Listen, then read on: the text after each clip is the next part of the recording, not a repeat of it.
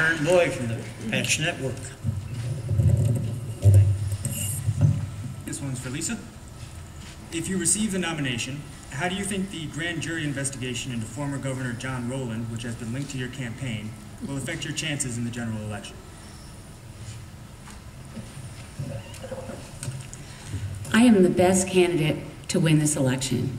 My background in the private sector, creating more than 1,500 jobs in our district alone, I understand what the people of this community are going through. I've lived it. I've raised my kids here. I want them to have the same opportunity that my husband and I had. You know, again, I grew up in a very poor environment, a very poor family, and I had a wonderful place that I could start my own business, own my own home, and those are the things that I'm going to fight for, and I'm going to fight with every fiber of my being. I'm working hard to win this race, and I know that I will be a wonderful voice for you and all of the people that live in the 5th District, be they the 1% or the BB people just graduating from college looking for that job. I will be your voice and I will be your vision, and that's why I'm running for this race. And one of the reasons that some people don't even get involved in politics are these attacks on candidates and this nasty political sphere that we have to run in. So yes, I'm here and I'm going to fight right all the way through this election, right through November, and I will continue to fight and stand up for the people of this district. Thank you. Justin, you want to add anything? Or? Would I? I sure would. I think we need to live in reality here, and we need to face the facts. And I think all the candidates up here bring strengths. But we are going to likely be facing Chris Donovan as the Democrat nominee, a man who's being investigated by the FBI and who has had many members of his staff and associates arrested. This should be our greatest strength in the general election. Now, every night I go home, I have to answer to the FBI, and that's because my wife works for the FBI. But we also have to face the facts here, Lisa. You have a grand jury investigation going on right now into your business, into your campaign operations. And we just don't know what's going to come of that. Are we going to take that Donovan's greatest weakness off the table in November? That would be a huge strategic blunder. And so I think whoever we put forward in this race, and there are no perfect candidates, but whoever we put forward ought not to be the subject of a federal jury investigation of any type.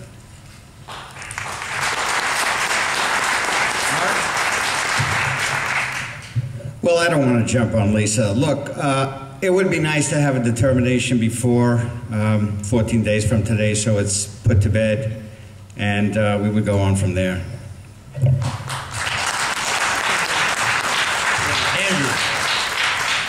I don't think there can be any question in the minds of any Republican in Connecticut that the candidate the Democrats are rooting for is Lisa Wilson-Foley. Because should she win this primary, the Democrats know she'll be the one candidate who doesn't have in her toolbox the ability to call Chris Donovan out for his ethical transgressions because she has to look in the mirror.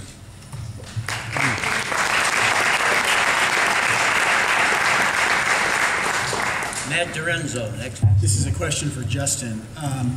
Nursing homes in Connecticut receive $1.3 billion a year in Medicaid reimbursements to care for about 19,000 people, or about half of 1% of the population of Connecticut.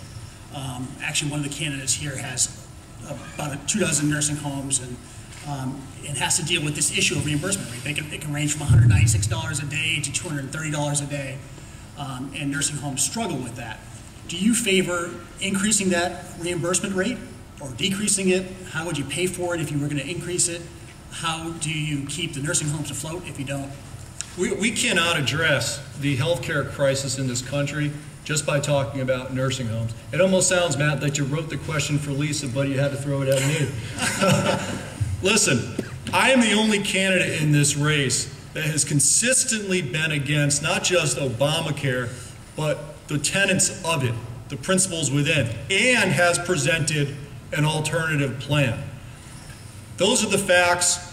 I think the way we win this race is by showing daylight between us and the Democrats. To do that, we have to be able to call out the Democrats on Obamacare. This is a wildly unpopular bill.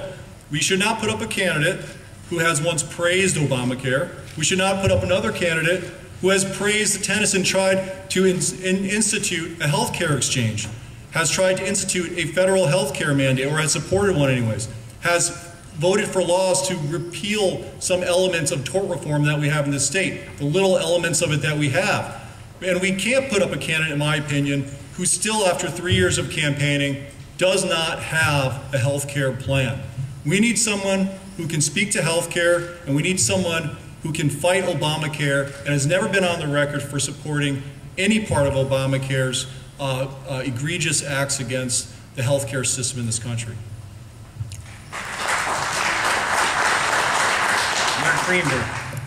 Well, I do have a health care plan. It's less than 2,700 pages, and I'm simply not going to rewrite a mistake which is that large.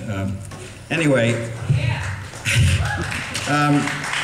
with regard to the question specifically, though, we have to have free markets in healthcare. We have the best health delivery system in the world.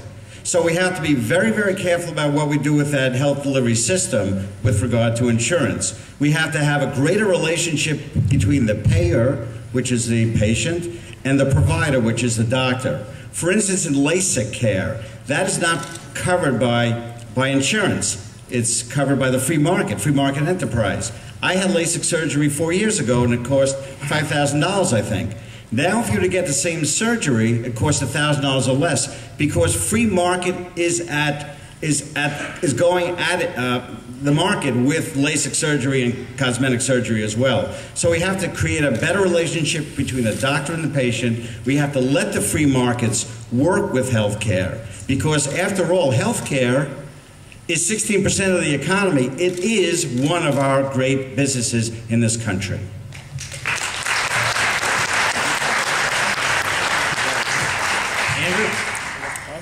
Matt, let me tell you one of the reasons that nursing home costs are so high in this state. In January of 2005, with Chris Murphy serving as the chair of the Public Health Committee in Hartford, Lisa Wilson-Foley's company testified before them and asked that all residents of nursing homes pay a 6% tax on top of the already exorbitantly high cost of nursing home care. She advocated for that tax because it would make money for her and her family at the expense of the consumers of Connecticut. And it should come as no surprise that less than a year later, Lisa Wilson-Foley gave $2,800 to Chris Murphy, the individual who chaired the committee that passed the tax that put money in her pocket. Nursing homes, and by the way, she said she gave $2,800 to Chris Murphy because he listened to us about our business. Evidently, he did. The reality is government is the largest purchaser of nursing home services, and the costs are out of control. We collectively, as a society, have an enormous challenge to make sure that profiteering at the expense of taxpayers doesn't take place in that industry. And sadly, one of the candidates in this race has a very poor record in that regard. Well, there are a lot of false accusations going on here, and I'm going to clarify a little bit. Neither myself, nor my campaign, nor any of my companies have been contacted by the federal authorities. The one issue related to John Rowland is, did he work for my husband's company? And he did. The documentation has been presented, and we feel very comfortable that the facts and the truth will come back and be positive for this campaign. In regard to ever going before any governmental agency and talking about nursing home rates, I'm not in the nursing home business. My business are rehabilitation. I provide physical, occupational, and speech therapy. I've been in the healthcare field my whole entire life. When I became a physical therapist, went to school at 18. I have a master's in public health, and I'm getting my doctorate in healthcare. I do know something about healthcare, and I certainly have not been engaged in some of the things that these gentlemen have been talking about.